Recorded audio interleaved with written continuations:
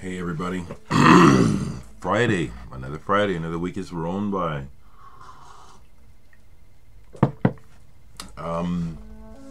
I have received a lot of, not a lot, but some good feedback and comments regarding that interview that I sent a link to on Here in Nebraska.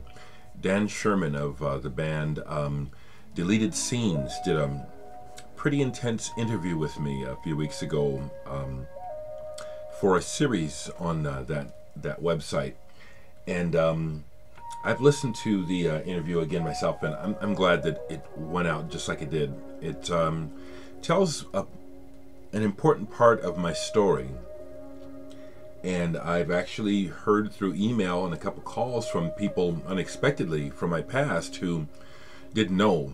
My most immediate family and a few of my real friends, all know my whole story. Everything that was in the interview, they already knew, plus much more. But something really cool happened. A guy I went to prep school with, who I don't associate with, but we're connected through Facebook. I haven't seen this guy since high school, but he wrote me a long letter after I revealed the whole debacle with trying to become a priest and join the priesthood and going to a monastery. He didn't know about what happened when I went to the monastery.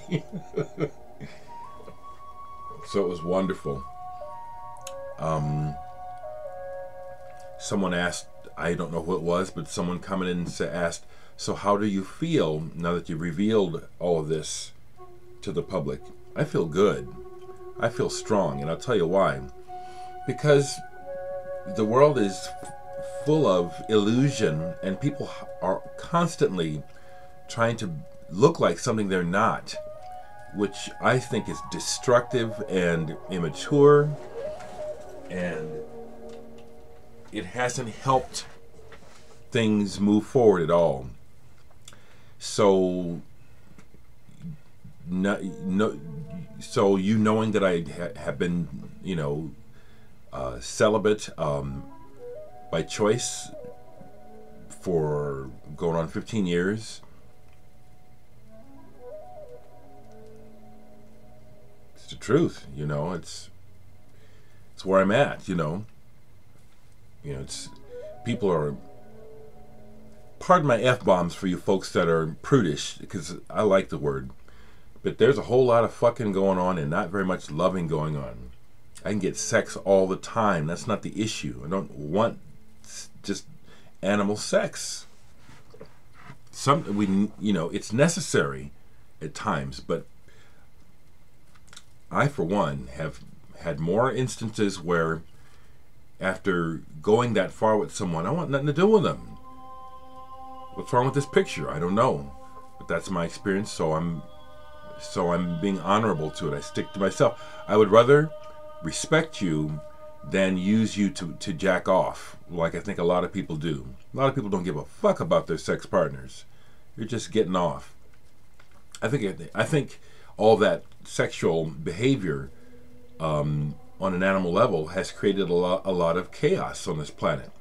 Now, hear me out. On the one hand, reproducing and having sex is as natural as the sun and everything else in nature. But unlike the animals, we have a brain that thinks, so we can make choices, okay? That's the difference. And I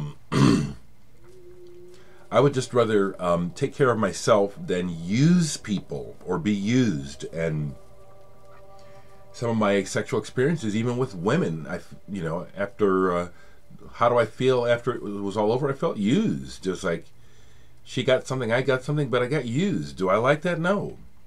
And I'll state this again, something that is taught by the Vedas, if I don't have it, if I've got it right. Creating sexual energy, especially orgasm, between two people, you create this energy that bonds you for no less than 90 days, I understand it is. 90 to 120 days. And that's been my experience, This idea that you can just pump on something and get up and walk away and nothing happened and act like nothing happened. Well, if you're that brain dead or soul dead, I'm glad I'm not you. Is that a diss to people that are what I call sexually irresponsible? Yeah, it is. Yeah, it is. Going around just creating messes. I may talk about music today, I may not. It's just real apparent, and it always has been, in that while the purpose of making these videos to start with was music, I have a lot more going on to say than just about records, and I think my voice needs to be heard. It doesn't matter that I'm right or wrong. Right or wrong is subjective. I'm just expressing my perceptions and my perspective. I'm not saying I'm right or wrong. I'm saying I need to be heard. This is what I see.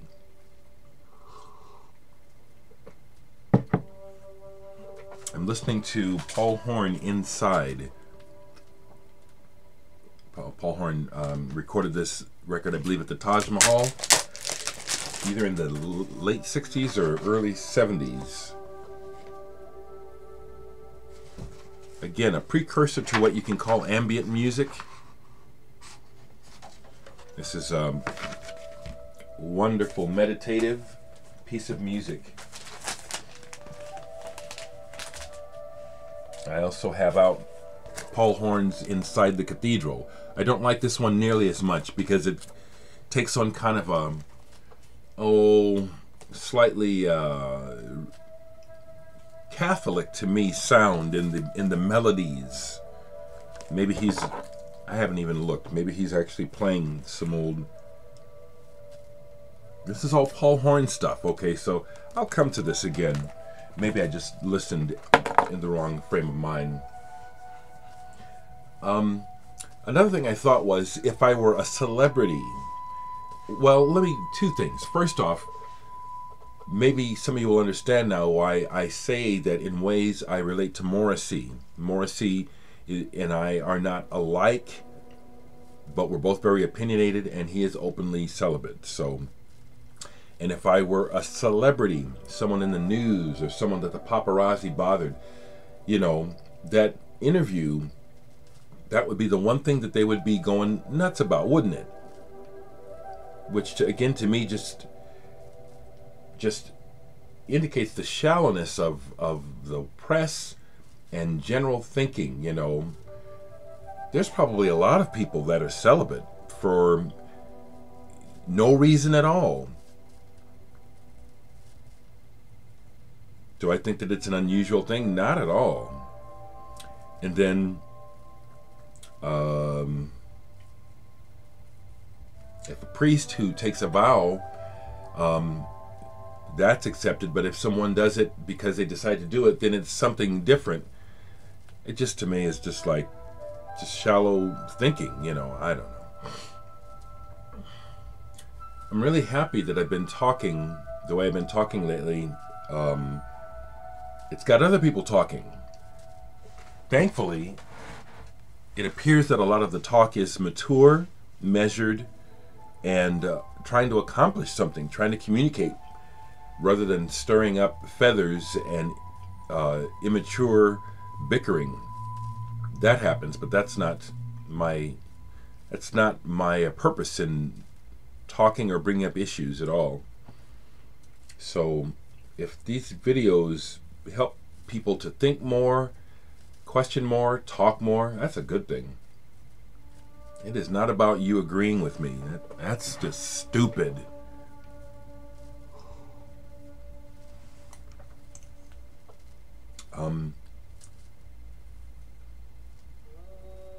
I don't want to make a long video because then I'll be waiting hours so I can I like to check in and see. I like to watch my videos back to see if I made a fool of myself again. It's part of my neurosis. As clear as I try to be, I still am concerned. Well, did I look like a fool again? Of course, the reality is, no matter how well you present yourself, someone will think you look like a fool.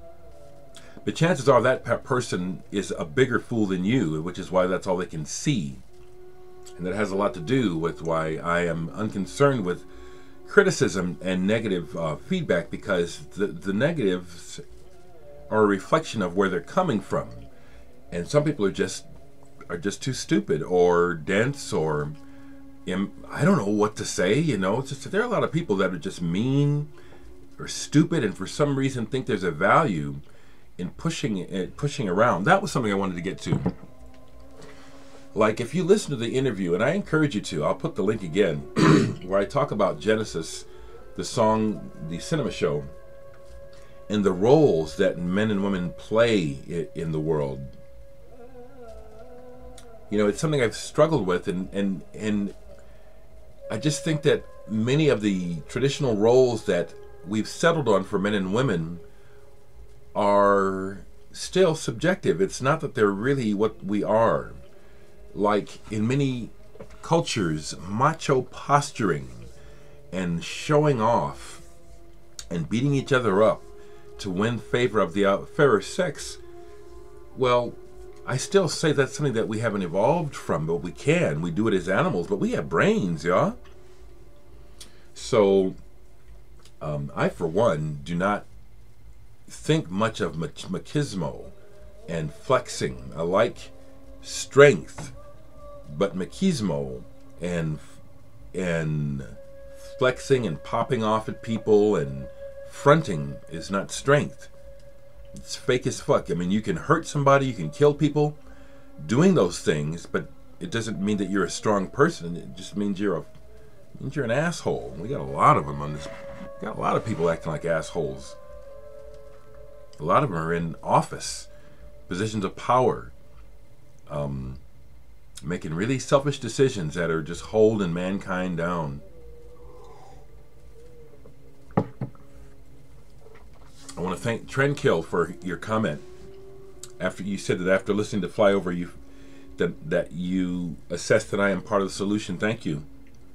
That's a nice compliment. And that's right on. I am definitely trying to be part of the solution.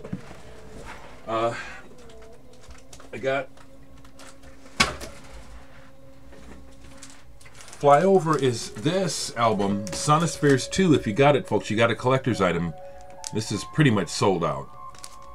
I mean, you know, I've got a few copies, but it's sold out pretty much.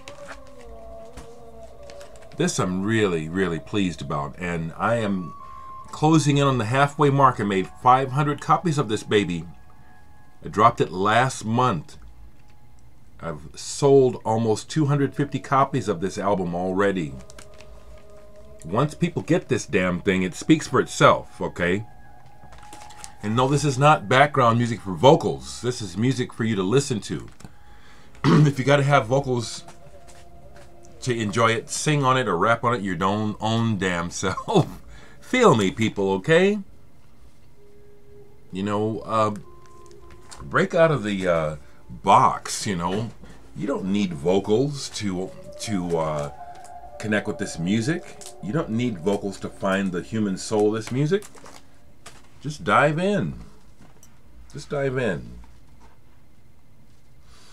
Free download, too, of the music is on Bandcamp. The links will be down here.